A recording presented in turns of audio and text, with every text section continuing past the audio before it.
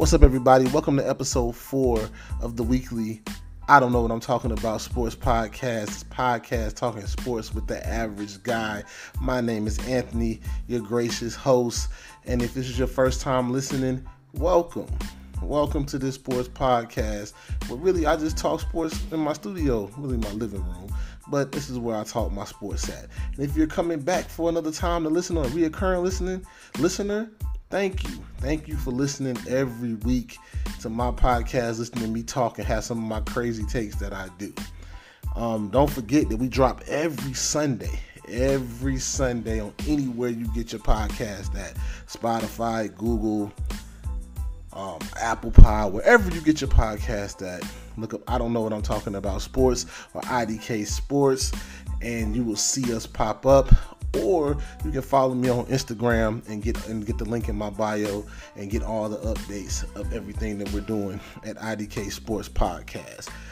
Great show this week. Great show, I think.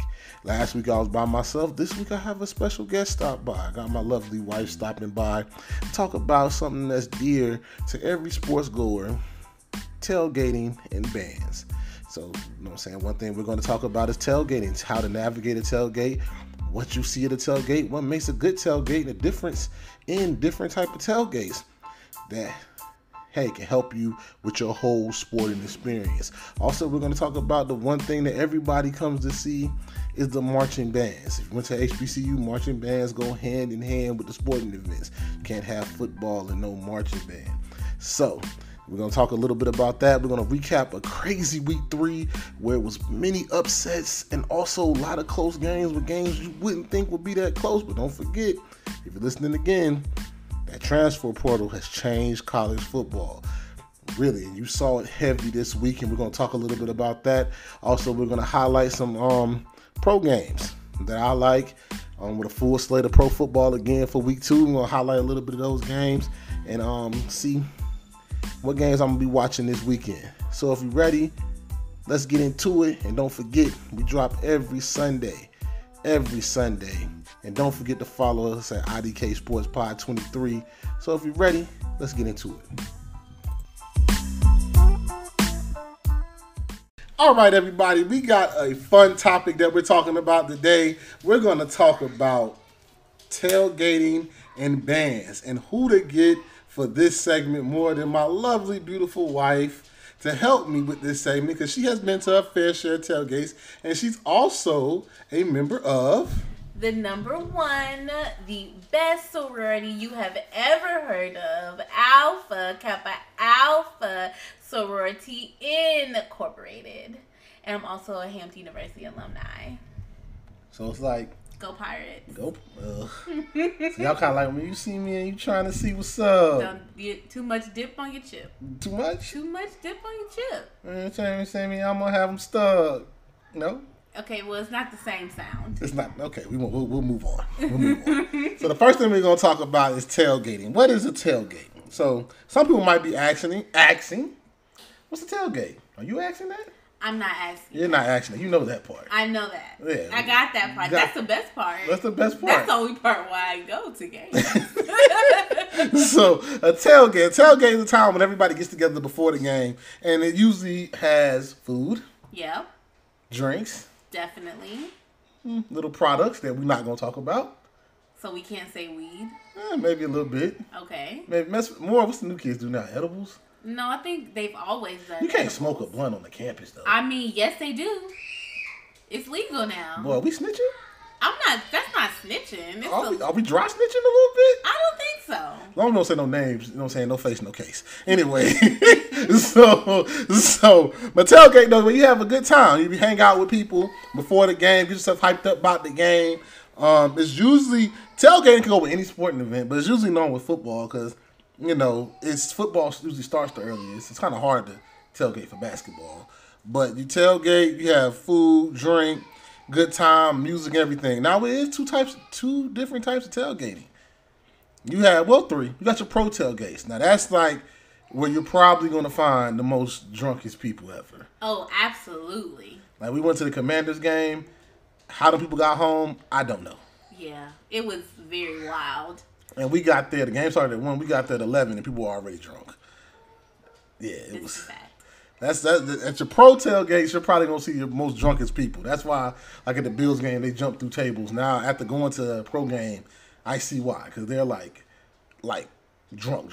Also, going to a program, I feel like we could have gotten there earlier. We should have got there to get drunker. I was with my parents too. Well, I'm just saying we could have got like the appropriate level of drunk when you're with your parents. Drunker than we were. We had to drive back which home. Was dry. so anyway, then you got your college one. Now, two different types. You got a PWI tailgate and an HBCU tailgate, right? Mm-hmm. So, some people might be asking, is the PWI? Well, how do you know?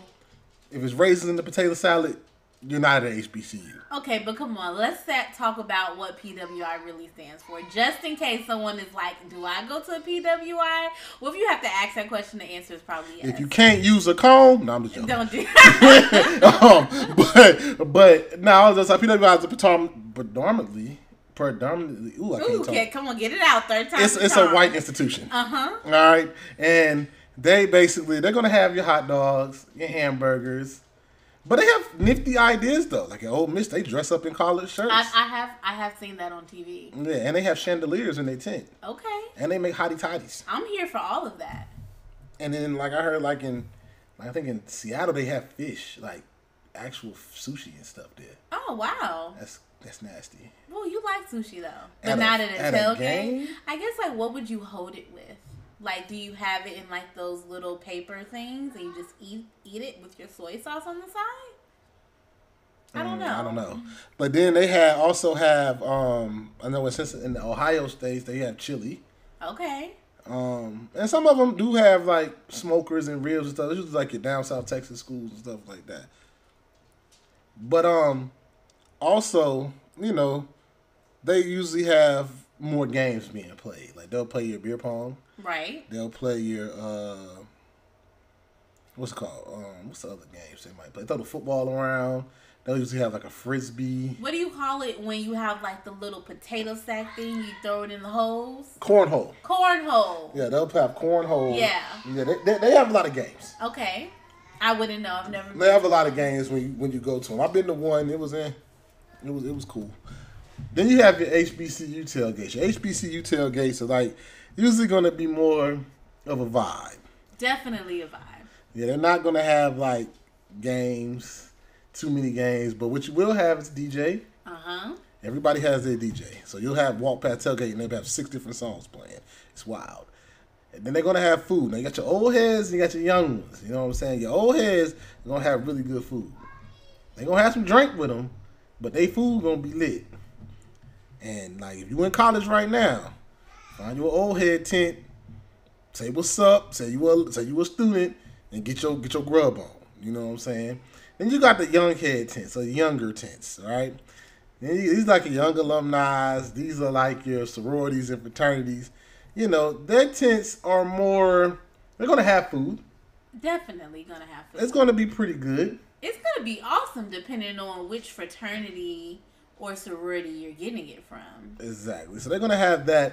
But then they're also going to have, your name cocktails.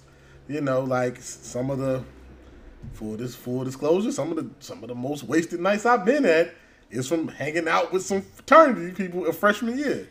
We won't say their names. No, that's not appropriate. But, if you went to HBCU, you know what we're talking about. Exactly.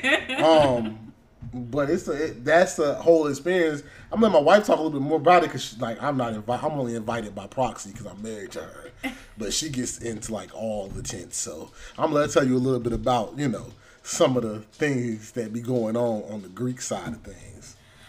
Well, when I think about tailgating and being a part of the Divine Nine, I think about just everyone looking and smelling amazing. It is the time. Smelling? Yeah.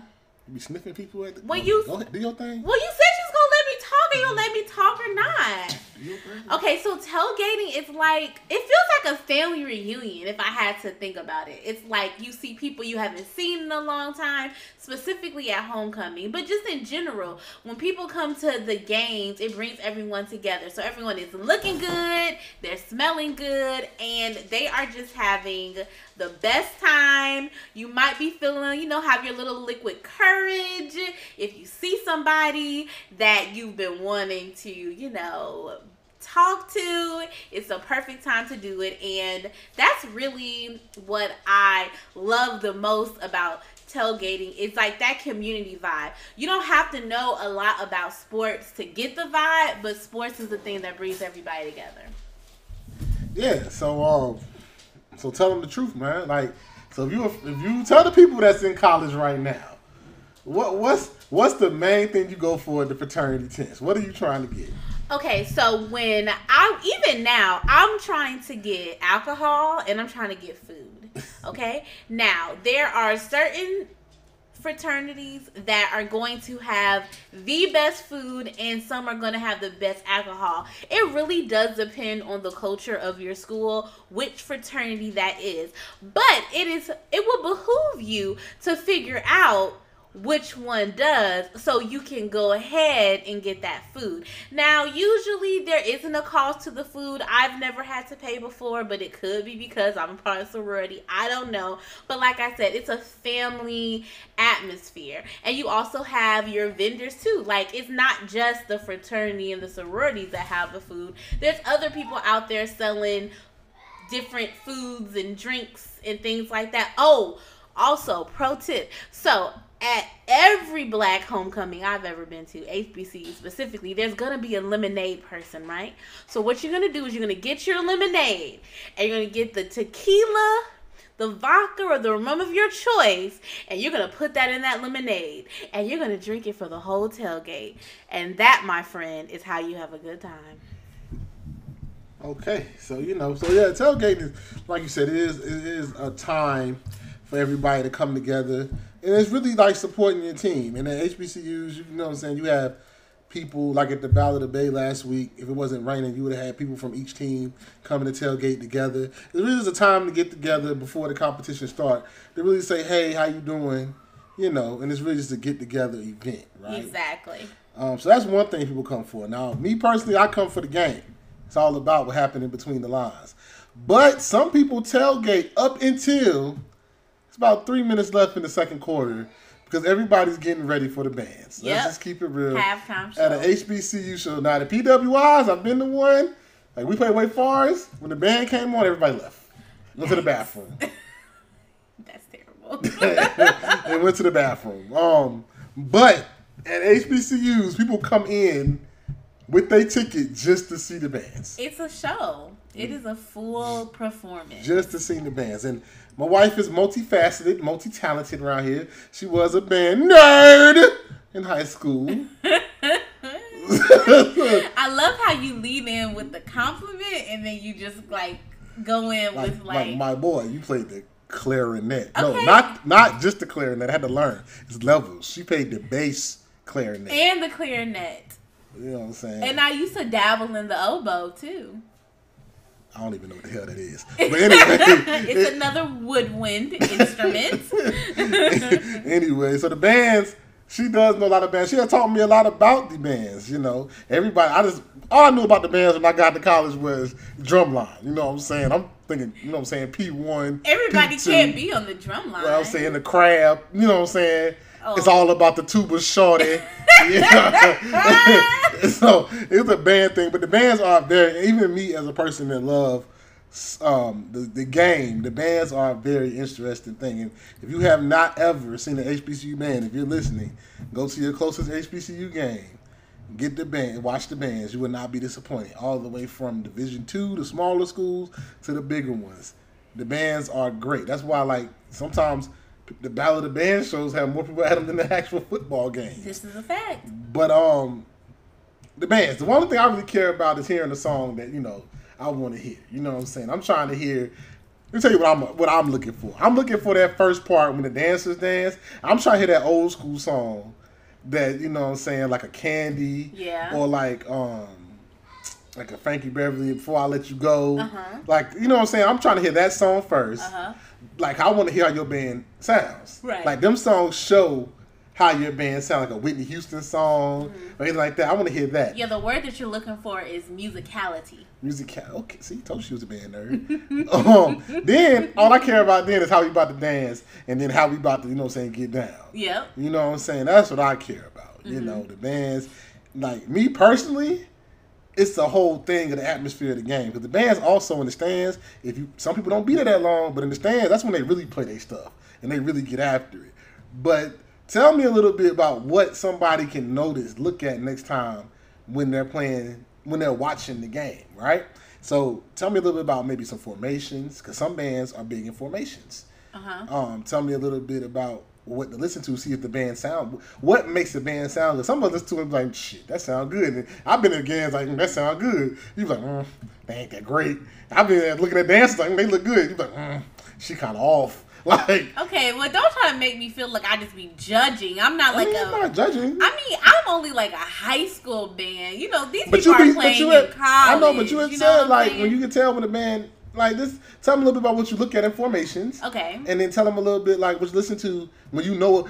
Tell me what it looks like when you know a band is really all good. Like the band is good. I'm gonna let you talk about it. Okay, so first off, I think it depends on what type of school that you go to is what type of style of band that you're going to get. So you have... What's the different styles? Okay, so you have high step, which is what you see most HBCUs doing. So that's like your drum line where people are, you know, they're high stepping. Their knees are touching their chest. They're high stepping. They're marching. Then you have, I don't know what the other style is. What's the one where they be running real fast and stuff? It's like military. I can't think of what it's called. That's what I had two experiences. I had the more PWI experience. I believe it's called some HBCUs do. Some HBCUs do it too. They go like back and forth. It's like style. Military maybe, but that is not high step. Your feet are low to the ground and you're moving quick, right? Now everyone has formations. The difference is it's not as much of a show with one style than the other. So like with more of the military style, it's really just about the formation. So they're moving in these intricate designs and you're just stepping, but they're making, like, you see some schools where they have a dragon that's eating a smaller dragon and it's all these intricate steps. So that's really impressive. But when it comes to not to cut you off though. Oh, okay. But I'm gonna cut you off because this is my show. IDK Sports Pod every Sunday. But can you tell I was into it? Yeah, I can tell you was about to go off. You about to go in. Yeah, what? You about to go in. But I just want to cut you off because I remember, and I never forget an Auntie Homecoming when I was a kid. They played Love Train. Yeah. And they made a train and had like somebody hold like a sparkler with smoke. And I was like, and I was sitting up high back then. Yeah. And I was like, yo, like, how do you practice that? Like, how do you make sure everybody's in the same spot? Yeah. And they made a train at the right time where they played the verse and they said people all around the world. And then they played good and they made the train. So people singing the song. They had the fans singing the song while they make a train. Like, how does that? That's amazing to me. I don't know. Like the field is level. I mean, I was not the I wasn't the drum major, so I can't speak to how you make the design, but as someone who was like the pawn, I would say the little marching back and forth, it is fun to be a part of a bigger picture, but it's really all steps in different places on the field. So just like, you learn the 50-yard line and you use the same things that the football players use actually to measure how far they go. You use those same markings when you're marching in place. Whether you're high step or you're doing the other way, you're still using those things. So that's really interesting. Now, when it comes to what you're listening for, the truth is everybody isn't going to be playing. Like for example, some people are really good at the steps, but they can't necessarily step, march, and play at the same time. Some people out here lip playing. I mean, I guess if you want to say that. So the horn be up to their lips. But there's no sound they're coming not blowing. out. Oh no. Pause. That was wild. Whoop! We won't be editing that one out, folks.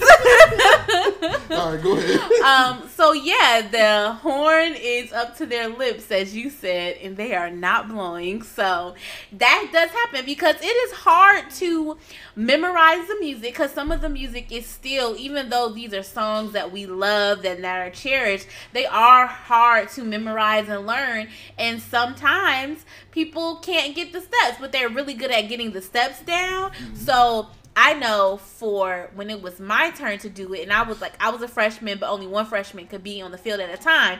But I usually always got picked, even though I wasn't as strong of a player, because I could get the steps. And at the end of the day, getting the steps is the most important thing. So that's why you can hear, like in the stands, some teams, they're louder in the stands, but they get on the field, you'd be like, dang, what happened? Because some people can do it in the stands, but they can't get the steps and play. Exactly. Now, this is just my humble high school experience. You know, we don't have any people that we know personally that can get on the pod that can speak to what it's like to do it in college. But that has been my experience. Yeah. So, the bands, man. And the dancers. Oh, my gosh. Yeah, the dancers, the majorettes. That's my favorite part of the show. When they dance, when they get their little segment in. Yeah, I always low-key wanted to be a dancer, but I was like, no, girl, you play the clarinet. You can't dance like that for real. What about the girls that be twirling the, what's that thing? Oh, I have no coordination. I could never get my baton to twirl. I would practice, and I was like, I didn't make the team. You got cut? I didn't even make it to get cut. Wow. They said, you're not good enough, basically. Wow. So, yeah, but the bands are, like, no matter what you want to say, the bands are an integral part.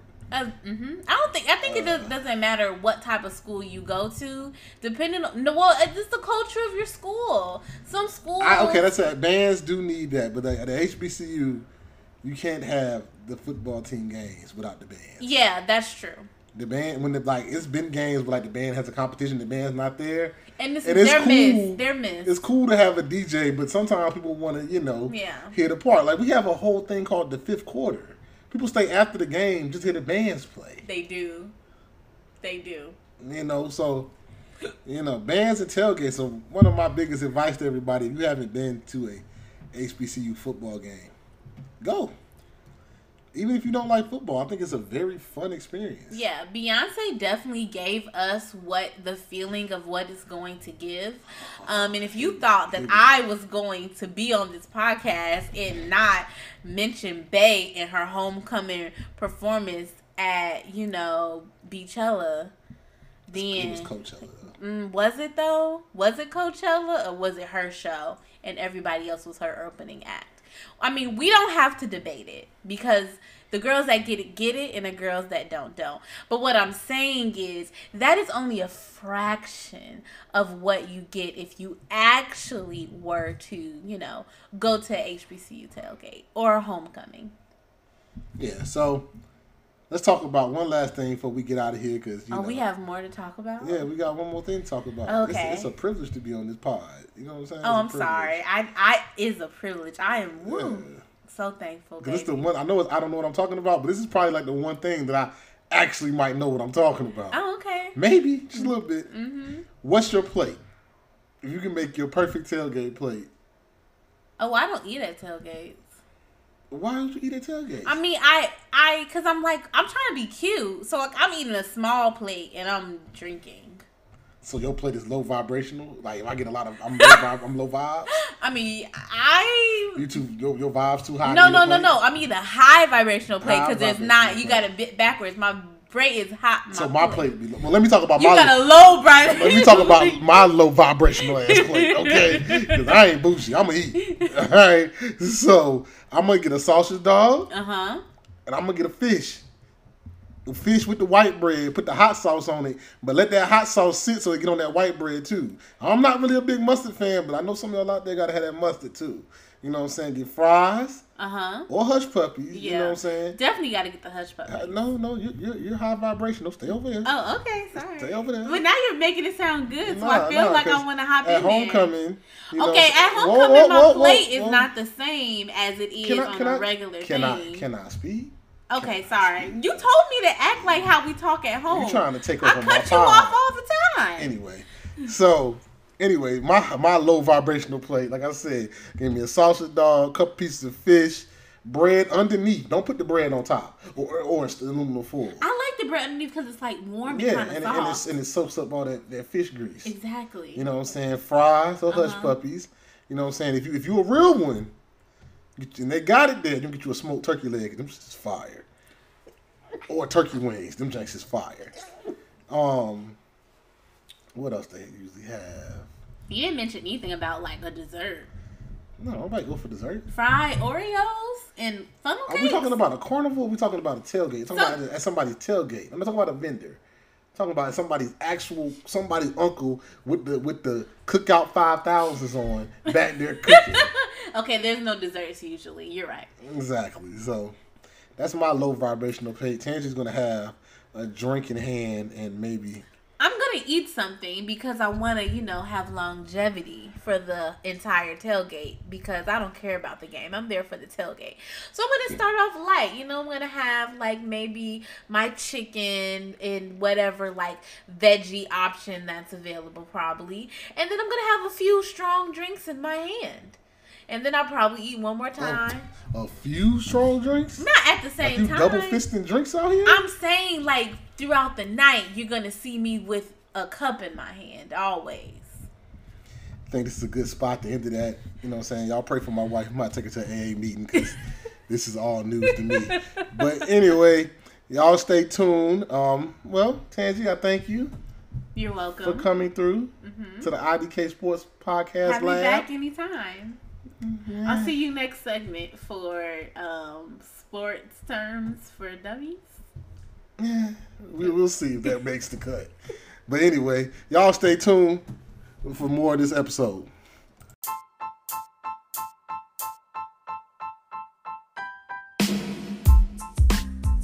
All right, everybody, with week 3 wrapping up, currently in college football, I want to go ahead and do my recap and talk about some of the pro games I'll be watching tomorrow. It's currently about 11 o'clock here on the East Coast, and most of the games are done. Got a few West Coast games finishing up. For example, Colorado State just kicked off not too long ago, 7-7 right now. Very highly charged game by the Stars there. Big rivalry game, so we'll see how that goes. Week 3, I think, basically showed my point if you listen to my last pod about how the transfer portal has changed teams' fortunes overnight.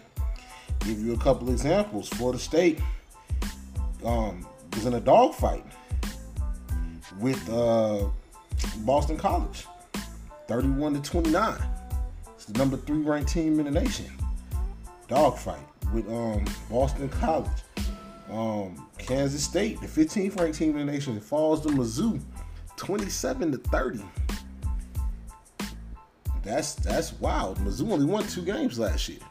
I mean, I'm telling you, this transfer portal has changed people's fortunes. Wake Forest had the dogfight to come back to beat ODU.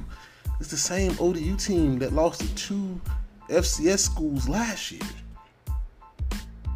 Only won, I think, combined in the last 2 years, maybe 5 games. And Wake Forest had to fight back to beat them at ODU's home opener. Currently, as we speak right now, also going on, Texas in a dogfight with Wyoming. This is the same Texas team that went to Alabama and beat Alabama, and they're in a 17-10 dogfight with Wyoming. And their counterparts, Alabama, had to fight to beat South Florida 17-3. Like, this year, out of all years, is going to be a tough year to see who's a dominant team. I think Georgia's still pretty dominant. I'm pretty sure they won today.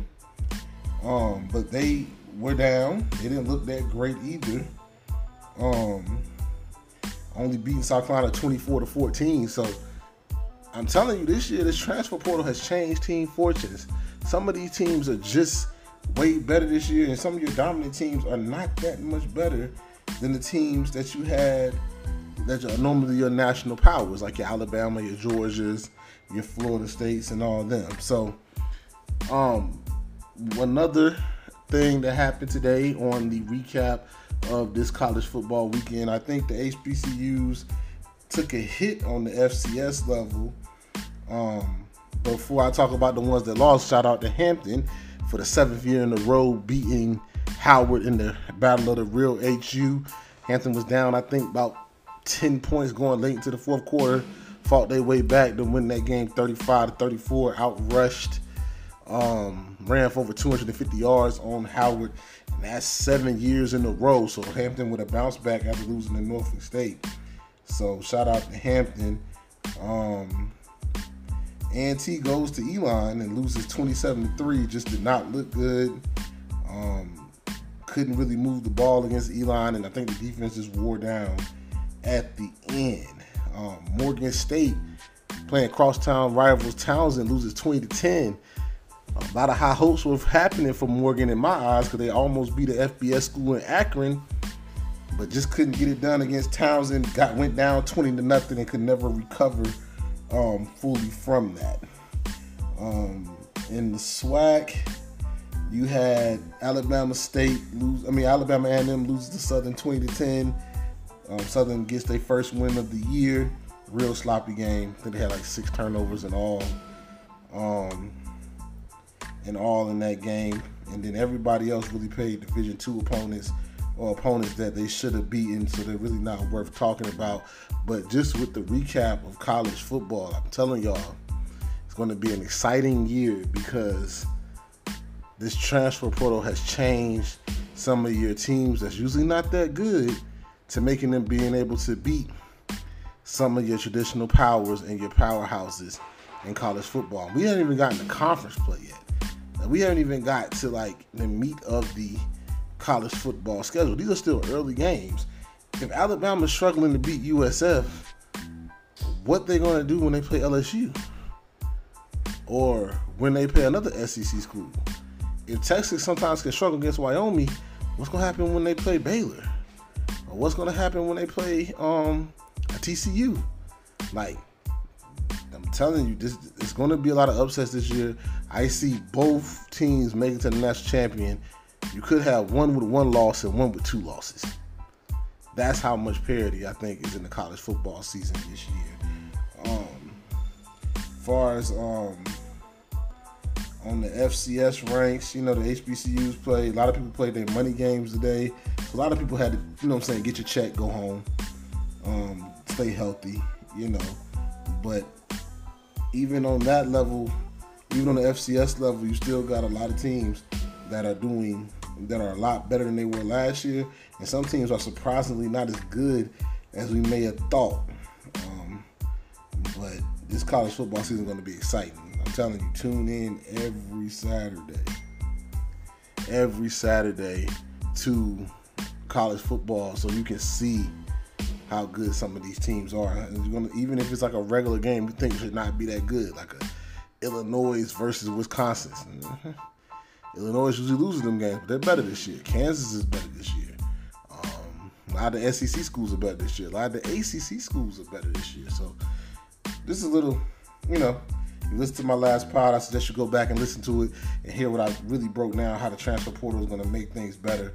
Looking at tomorrow, NFL tomorrow, the full slate of games. A couple of games I'm interested in is at the 1 o'clock time slot. You got the Chiefs and the Jaguars. It's kind of like the present and the future going on right there. You got Patrick Mahomes going up against Trevor Lawrence.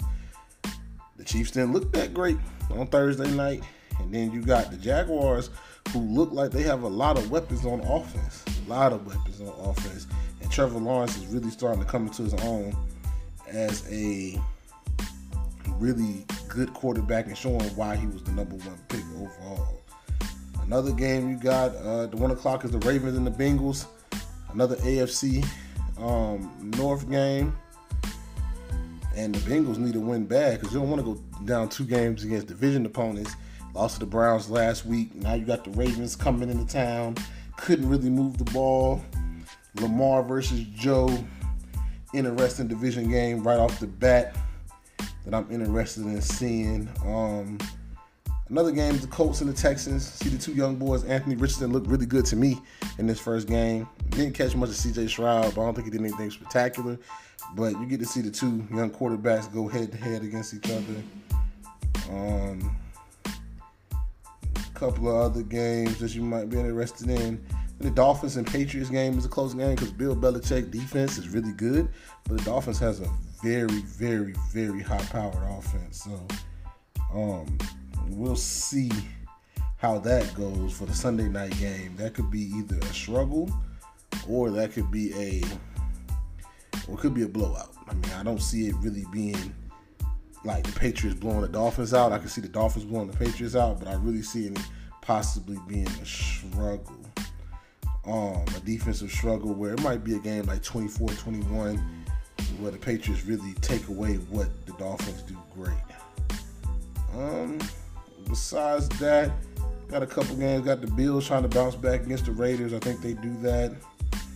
You got the Chargers and Titans both looking for their first win. I think the Chargers pulled that off, even though they are coming to Tennessee and playing a 1 o'clock game. I think they still can pull it off.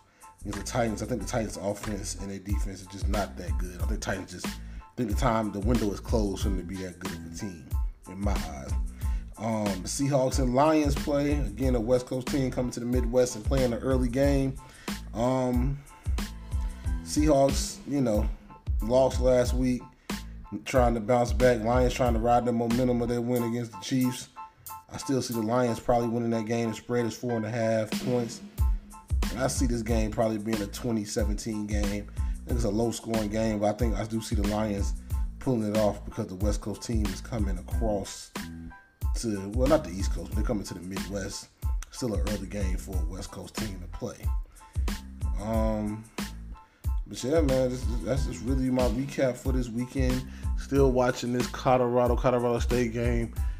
It's 14-14 now.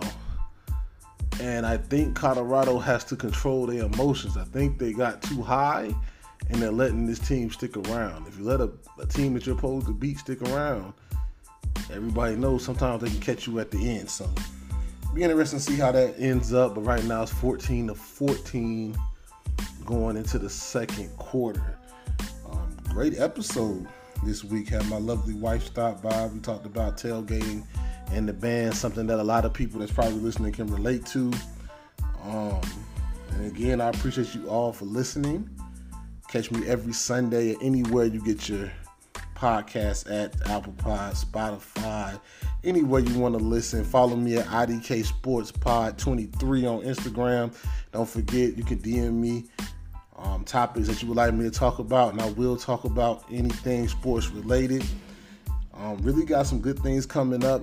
Got a couple segments that I think everybody would like. And just stay tuned with me. You can subscribe so you'll know. And when you get the notification when I release, we're going to release every Sunday. And it's going to be before the football game, so you can hear some of my takes about NFL. So maybe you can place some good bets or parlays, maybe, if that's what you're into, or help you with your fantasy football team. But until next time, y'all be easy.